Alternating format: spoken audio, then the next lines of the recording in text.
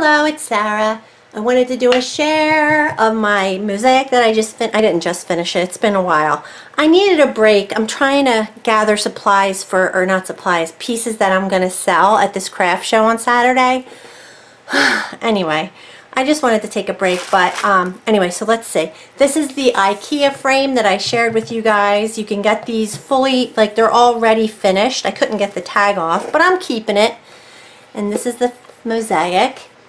I'm gonna put a couple pieces of paper over the mirror, but what I love about it is it's the stained glass, man. The stained glass, it's so shiny. So the other videos I've shared so far of my mosaics have been, I've been doing a lot of pieces that have the pre-cut, a lot of it's glass, but sometimes it's like, what is it called?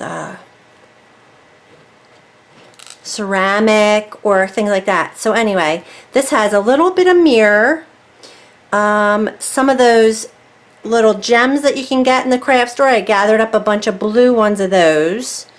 I used 3 milliflores that matched, and I went with all blues. So I went in the basement and I just found a few different pieces of blue, and where did I was going to show you, cut them into kind of manageable size strips like this, so like, you know, about 1 inch. So this right here is, I think, this kind right here. I put it, and I just started playing. I also used the ball chain. Remember, that's what I saw a bunch of different pieces on Pinterest. That's what inspires me. I go to Pinterest, and I ended up getting, this is the number 10, which is quite large, and I'm going to play with this as well. I think I totally have something in mind for that. This that I used on here is the number 6, and it worked pretty good because I did use stained glass, and that is kind of like, it's about the same gauge in width. So in other words, when I grouted only on this piece, because I did use this glitter tile, which was this stuff. I got this in sheets of, like, I forget how many, but I cut these down. This glitter, they're like 1 inch. That's actually 2 different colors. So you can tell that it's a little deeper in there, so I kind of had to dig out. I had to dig out the grout in that area, but other than that, it was really nice because this ball chain and the stained glass are right about the same size. So it's only where I had the glitter glass, it was much thicker. See, this is like much thicker.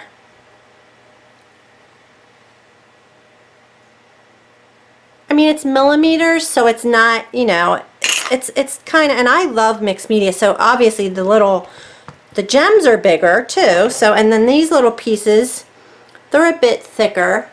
The milliflore, it's definitely a little thicker, but I didn't do any ball chain around that. But you have to kind of just pull the grout down. But yeah, that's what I love about working with the stained glass, and I have a ton of it, so I'm going to do this some more. Like, I'd like to make another frame using reds and oranges and yellows, you know, and do some warm colors, but this one I just did all blues. I had already put this shiny, these were pre-made tiles. They're glass and they are finished with like an iridescent finish. I had already kind of framed it out with that, and then I just wanted to use the ball chain. That's kind of how the inspiration happened. And then the mirror too. Again, I just took some mirror that I had in the basement, like a sheet of mirror, and cut it into manageable strips, and then I cut from there. But like, see, you can buy these in the craft stores, and I popped this out of a different project, a polymer clay project that I had. But like, I could put that on there too, you know. I'm gonna be doing this. This is gonna be my, I'm gonna really have fun with this because I think I know enough now that I'll be able to really, I have some good ideas for this, and I think I'm going to use the big ball chain because I want it to be like the star of the show in a couple ways. And you can also do the sides, so I'm going to be doing the sides and the front, and I'm going to have fun with that. But I might put another piece of mirror on it, you know what I mean, and then design around that. So that's it. I just wanted to share. I really, really like it. I'll probably keep this one. Like I said, it's on an IKEA, and maybe because I'm having a craft show, I'm really struggling with what to charge for things. How, like, does it look finished enough? All that stuff. And the thing is, craft shows are hard. Like, I just found some beads that I made a long time ago. I might as well share these real quick. I used to love. Oh! God, I don't even know what that was. Swarovski crystal. Oh, it was a jar that I keep glue in to base coat those things. I don't think it broke. It's fine. So these are Swarovski crystals. I'll come in close. Let's see if I can get something to put in the background. Oh, I know what to use. My little bead. It's like a velour thing. But I used to love Swarovski crystals. So I just came across a ton. Look at this. It's like a bag full of jewelry that I made that I would sell at a craft show.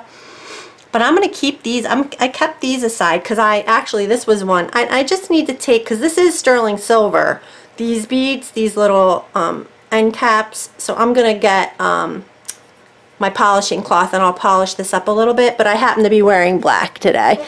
So I just put because I had this one on, and then I just figured that kind of matched my little thing. But this is just purple Swarovski crystals and silver with a toggle. This I would want to restring because I just don't, it's been a while since I made these, and I think the plastic, the elastic cording gets a little bit old, you know, so you should probably restring them. But look at this one. This, I'm sure this piece was inspired because these silver, and I don't think these are Swarovski. These are probably check polish glass, but it had like a gold end on there. Can you see that? So I just picked beads to kind of, these are probably gold filled beads, and just made a design. But I love it. Like, I'm gonna keep this for myself. I need to restring it again, that's all. But it's just delicate, so it was fun. I've been coming up with a lot of, I came across all my old canvases that I made. Like, I'm not going to bring them. I have so much stuff. I've been in this craft room for how many years now? 10 years. I mean, I've always created, but with all this type of stuff. So I'm just going to I'm going to bring my mandalas, a couple of the mosaics that I just finished, those mirror mosaics that I just shared with you guys. And I'm also sharing the table, the space, with another artist, so we'll have plenty. So it'll be fun. Anyway, I hope you guys are staying creative and everything's going well. And as always, thanks for watching.